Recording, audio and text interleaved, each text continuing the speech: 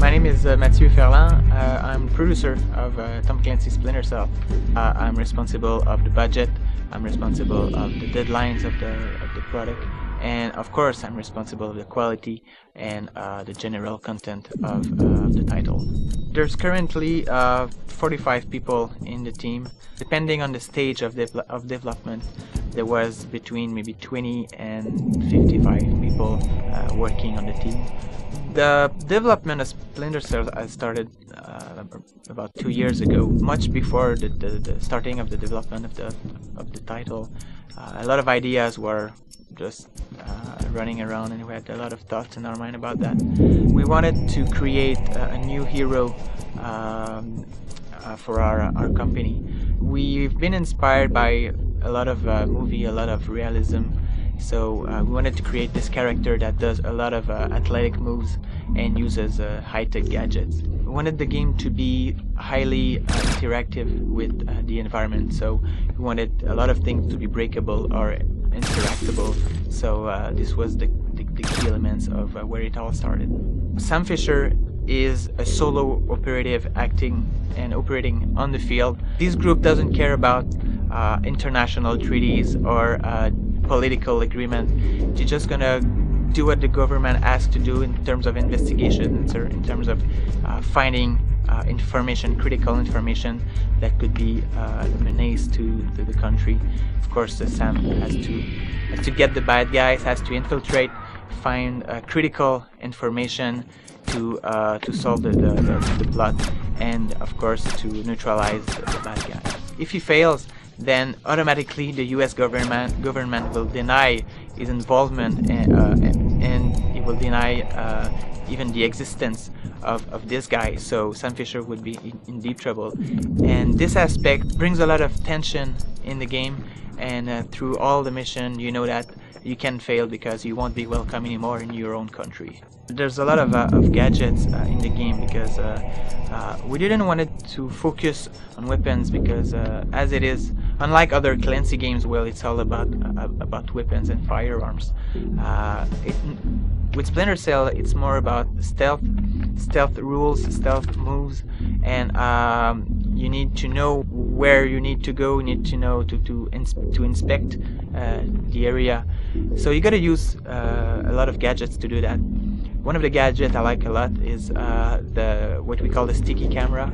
It is quite innovative in video games as well. It allows Sam to throw a little camera in the launcher of his F2000. Using the sticky cam, he'll be able to define what are the location of the bad guys, what is the level of luminosity, where are the lights, because Sam needs to interact a lot with the lights as well. So the sticky cam is really a very nice gadget. The snake camera, which is also called an optical cable camera, that allows Sam Fisher to see under most of the doors in the game. He can he can have a chance to look what's behind the door and check if it's safe. I really like also the way we've implemented our heat vision goggle. This is a very nice gadget that it is very powerful actually, because it allows Sam to see through walls, so he can see the enemy behind some walls. He can see any heat signature behind walls. So we wanted our main character to be able to switch on or off some lights, or to shoot light bulbs, to be able to change his environment and create his own path through it. So this was one of our goal, and this is one of the features we're really proud of. The rendering we used to create this specific style, we've implemented a filter in the 3D render to make Splinter Cell unique. We also developed a physics system on soft bodies that allows any soft bodies like flags, like spider web, like curtains to move while there's wind, or while you're shooting on it, or while you're just passing by. When we started the development of Splinter Cell, we had a very good idea of what we wanted it to be in terms of graphics, and the Xbox allowed us to go even further than what we expected in the beginning. With Splinter Cell, we've been to maybe not the limit of the Xbox, but it shows what the second generation of games can do on Xbox, and I think it's a very good sign for the future and for upcoming titles as well.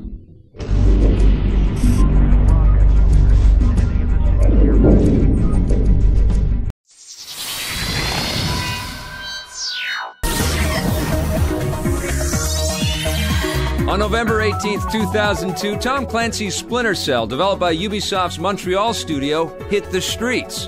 It featured American Black Ops agent Sam Fisher and showcased his role in an ultra-secret NSA division called Third Echelon. Splinter Cell borrowed some of its sneaky gameplay mechanics from popular games like Thief and Metal Gear Solid. It emphasized stealth, and in a time when first-person shooters like Halo were all the rage, Sam was a lot more frugal with his bullets. Sam's cool demeanor was complemented by the voice acting of Michael Ironside. The stealth action game was an instant success and spawned several sequels and ports across all the major systems and consoles. Splinter Cell Pandora Tomorrow was released 2 years later and featured the addition of a multiplayer component which proved very successful over Xbox Live. The subsequent sequels continued to raise the bar when it came to AI, graphics, and gameplay. And if successful games mean job security, then Sam Fisher should be employed for a long time. Shadowed by Apache attack helicopters. Secretary of Defense is main theme. Another of the continuing series. Tom Clancy's Splinter Cell is generating buzz that's making it one of the most anticipated titles coming this holiday season. Ubisoft's development team in Montreal has been hard at work on the game and is looking to push the envelope of stealth action games. When you develop under Tom Clancy franchise, it means that you need to validate and to justify everything. We really want the player to feel that, oh my god, this could happen for real, like tomorrow.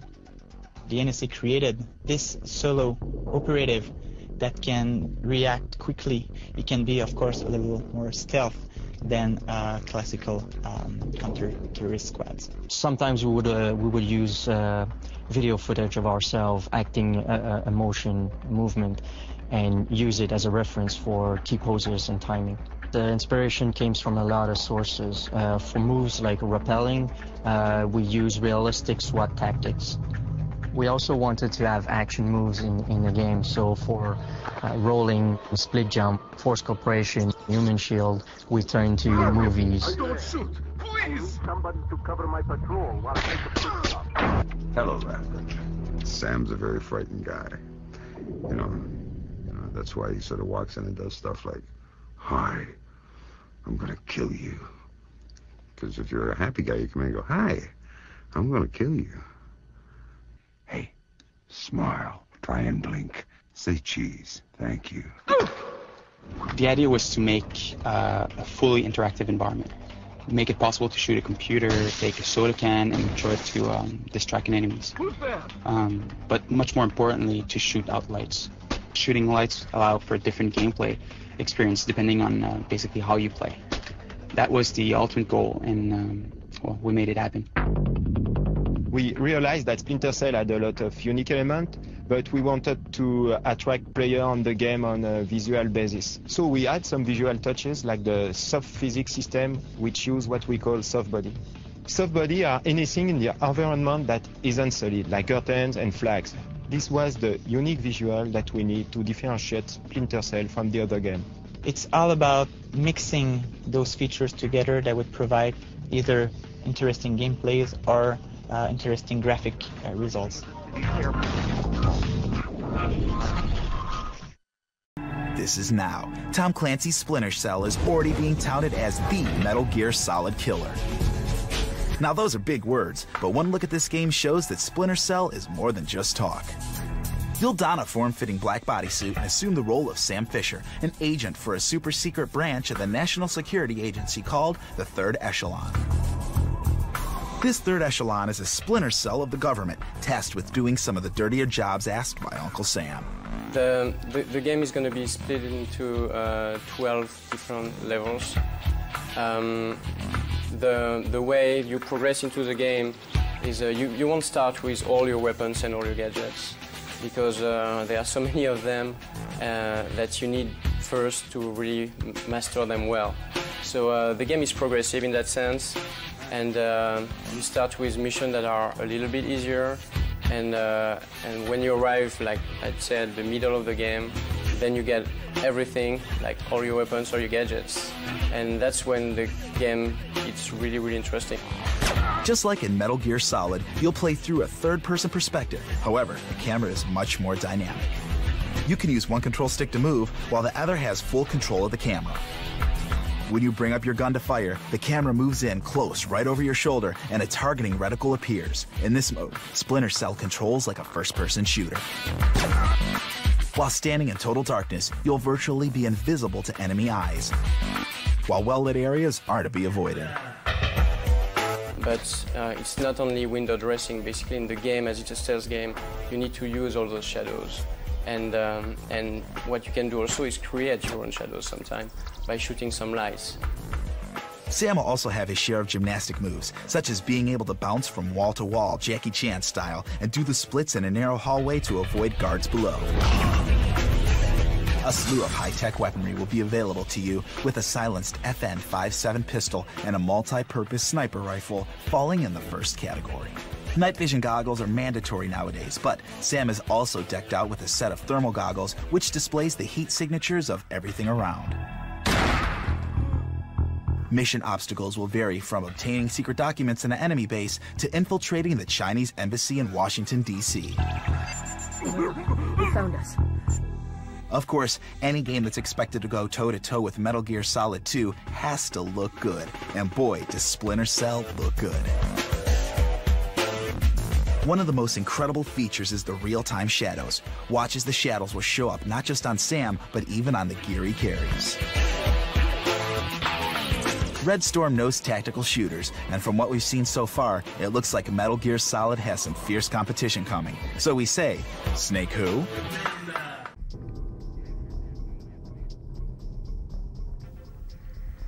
Wer hier durch düstere Lüftungsschächte schleicht, ist kein Bösewicht, sondern Sam Fisher, seines Zeichens Agent beim amerikanischen Geheimdienst NSA. Achtet jetzt mal auf die Skala rechts über der Waffenanzeige. Die bedeutet nämlich, wie gut Sam gesehen werden kann von seinen Feinden. Hier im Dunkeln ist sie ganz links. Wenn er ins Licht tritt, wandert sie nach rechts rüber. Das heißt, wenn Feinde in der Nähe sind, können sie ihn noch wahrnehmen. Anschleichen, Vorsicht, nicht aufs Glas treten. Und dann heimlich, still und leise von hinten an den Feind. Weil Sam kein Killer ist, bedroht und betäubt er die Leute bloß. Dieser Herr hier soll ihm den Alarm ausschalten. Das tut er auch. Shut up, log on, and shut off security. I shoot on 1, 4, 3, 2, Allerdings geht etwas schief und dann muss Sam doch zu anderen Mitteln greifen.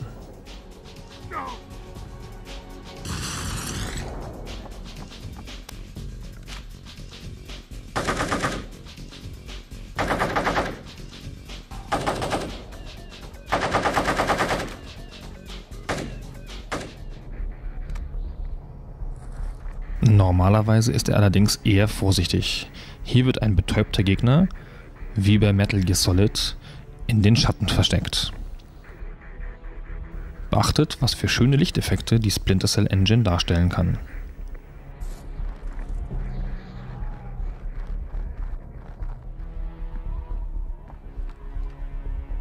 In gut bewachten Arealen empfiehlt es sich erstmal vorsichtig um die Ecke zu lugen, ob man nicht vielleicht den einen oder anderen Gegner ohne großes Aufsehen ausschalten kann.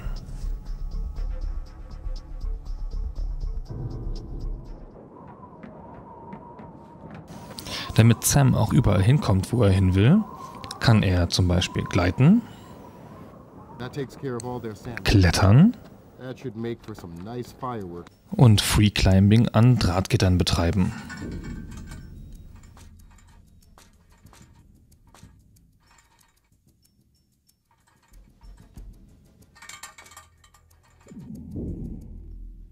Zum Schluss noch eine Stelle, die sehr schön zeigt, wozu die Grafik-Engine von Splinter Cell imstande ist. Wunderbare Lichteffekte und wunderschöne bewegende Vorhänge.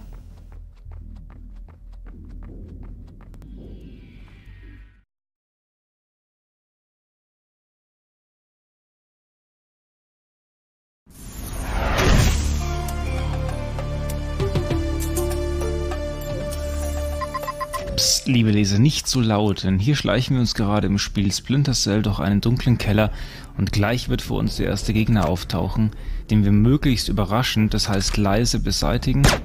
Ja, ein schneller Schuss, er hat gar nichts gemerkt und schon können wir uns geduckt weiterschleichen. Ja, Splinter Cell sehen wir hier in der Version für die Xbox von Microsoft. Leider ist die PC-Version nicht ganz so weit, aber die Grafik sieht auch so schon sehr gut aus und was klar zu erkennen ist, sind diese tollen Animationen, die sehr gut gewählten Texturen und man kann davon ausgehen, dass die Version auf dem PC noch deutlich besser aussehen wird, weil die Auflösung einfach höher sein kann und weil man zum Beispiel auch besser mit Maus und Tastatur steuern können wird. Hier sieht man sehr schön, wie gut Licht und Schatten gemacht sind. In Splinter Cell sieht es manchmal so aus, als würde jeder einzelne Lichtstrahl exakt berechnet werden. Natürlich tricksen die Entwickler etwas, aber alles wirkt schon sehr realitätsnah, wie zum Beispiel auch dieses Spinnennetz hier, das nicht nur ganz hübsch aussieht, sondern auch noch sich realistisch bewegt, wenn der Held durchspringt. Alle Animationen der Figuren sehen wirklich toll aus, vor allem die des Helden. Ein kleines Detail am Rande ist, dass man hier zum Beispiel Glasscherben auf dem Boden sieht. Steigt der Held darauf, würde er seine Gegner aufmerksam machen. Wir vermeiden das natürlich, sondern schleichen uns an diesen einen Gegner heran.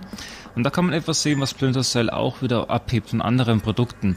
Der Spieler muss nicht einfach jeden Gegner töten, sondern hier kann er ihn mit einer Waffe an den Kopf bedrohen, quasi in den Schwitzkasten nehmen und zwingen, für ihn die Daten aus dem PC auszulesen. So kann man nicht nur Gegner zwingen, etwas zu tun, sondern man kann sie auch als Schutzschild benutzen.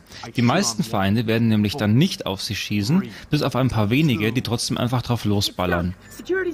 In Splinter Cell gibt es jede Menge Scripted Events, wie hier zum Beispiel. Das heißt, während wir gerade die Daten klauen, kommen schon wieder Spezialeinheiten unserer Feinde heran, werfen Granaten und jetzt müssen wir natürlich schauen, dass wir möglichst schnell diesen Raum verlassen können, und zwar unverletzt.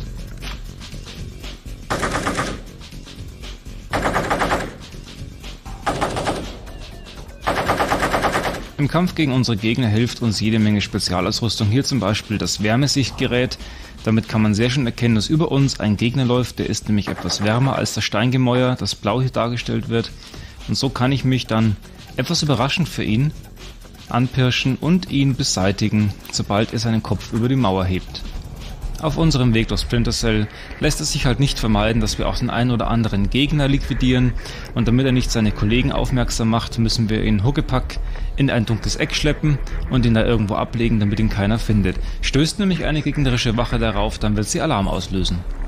Eine weitere besondere Fähigkeit unseres Helden ist, dass er quasi um die Ecke schießen kann. So schleicht er sich unbemerkt an und kann den einen oder anderen Gegner beseitigen, ohne selbst gesehen zu werden.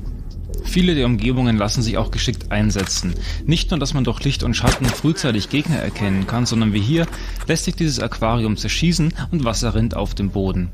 Natürlich nicht ohne Hintergedanken, denn jetzt nutzen wir die kleinen Elektrogeschosse und sobald ein Gegner im Wasser steht, britzeln wir ihn quasi weg. Der grafische Effekt mit blau-weißen Lichtblitzen fehlt hier zwar noch, wird aber in der fertigen Version natürlich drin sein.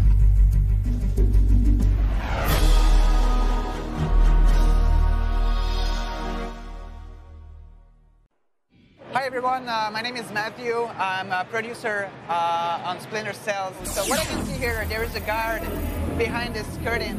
You can see the lighting effect that are quite amazing. I'm just going to select my thermal vision goggles and I can notice that there's a second guy right there. There is also a little heat signature that tells me that there's a bomb hidden in this jar, and I'm just going to blow the thing up to neutralize those guards. Okay, now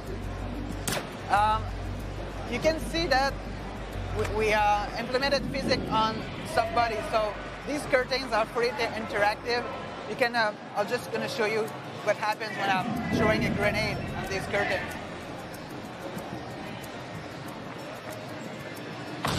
There you go. So it is fully interactive, and it's pretty cool.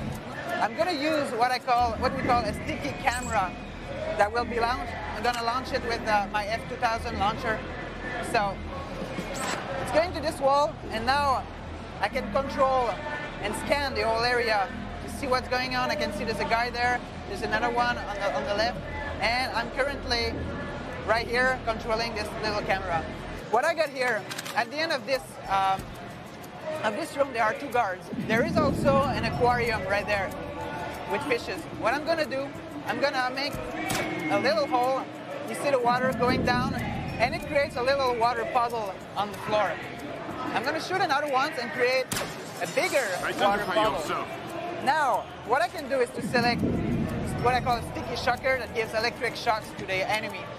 I'm going to wait until the guard are looking for me, and once they got both feet into the water puddle, I just have to neutralize them. There's another one who was done in the water.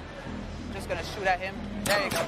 So this is a non-lethal weapon, which is really useful because when you sneak around the highest rank of national security, you need to do that without leaving a trace. So you really need this kind of gadget. Notice once again the dynamic lighting provided by the game. Everything is fully interactive. You can shoot those lights. You can shoot any other kind of object. You can use objects and throw them away to create a distraction and sneak around guards while they're looking elsewhere. On the dark area, you're fully invisible.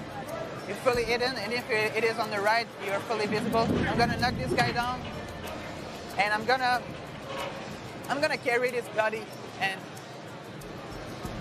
to make sure I'm not leaving a trace. Once again, notice the physics on these curtains.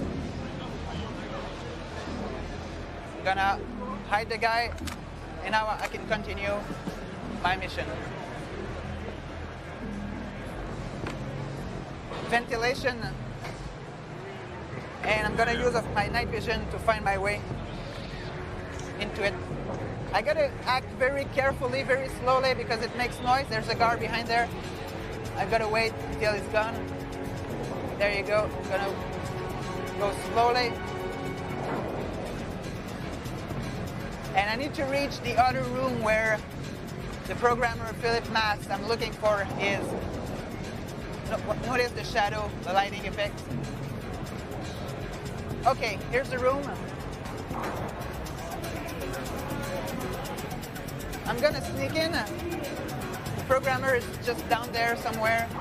Yeah, there it is. I'm gonna sneak in slowly without making noise.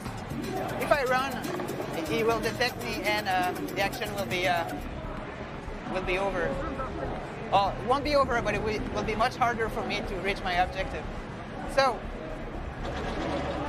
I need to force him. So I'm gonna slowly, very slowly get there. and I'm gonna interact with him. There you go. So there's a little cinematics going on explaining all the action, all the plot. I can fully control the camera while I'm doing that. And now it is shut off security. It's shutting off the security. But I will have more company. There are other guards that will destroy. There we go. Big explosion. Other guard will destroy the computer. So I need to get out of there. There you go. And I need to fight this guy. I'm gonna use my thermal vision to make it easier to locate this guy. There's one guy over here, knock him down. And there's another one right there. So I'm gonna go right there and find my way to get my secondary objective, which are the destruction of the missile launcher. So here's the door. I need to check what's behind this door, and I'm gonna use my fiber optic camera, snake camera, to check what's there. And it tells me that there's a guard coming, and that's about it.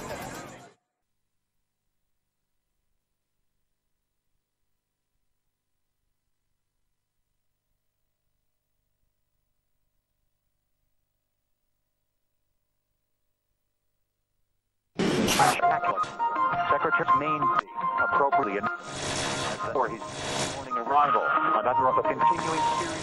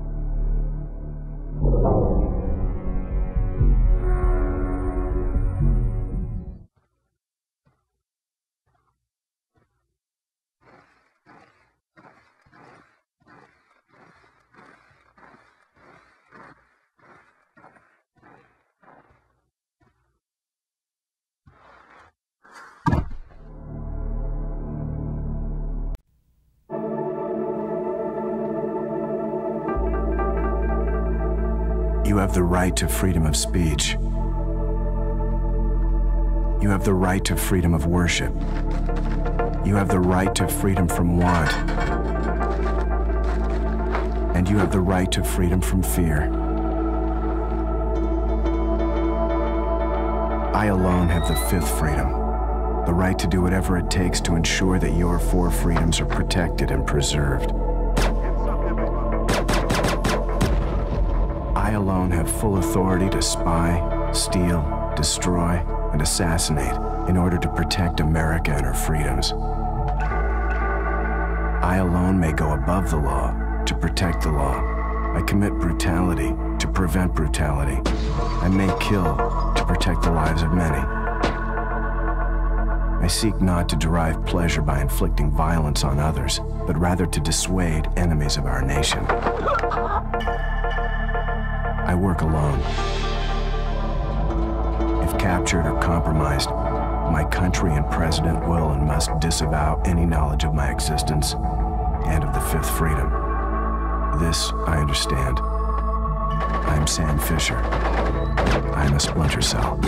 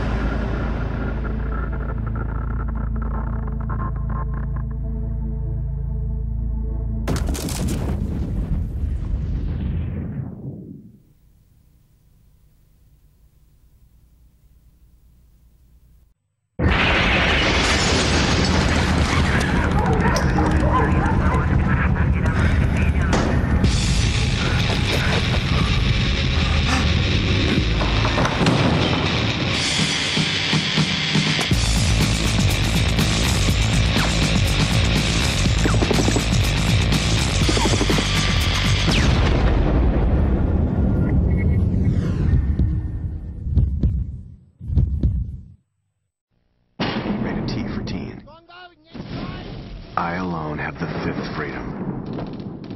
The right to spy, appropriate, destroy, and eliminate to ensure that American freedoms are protected. If captured, my leaders will disavow any knowledge of my existence. I am Sam Fisher. I am a Splinter Cell.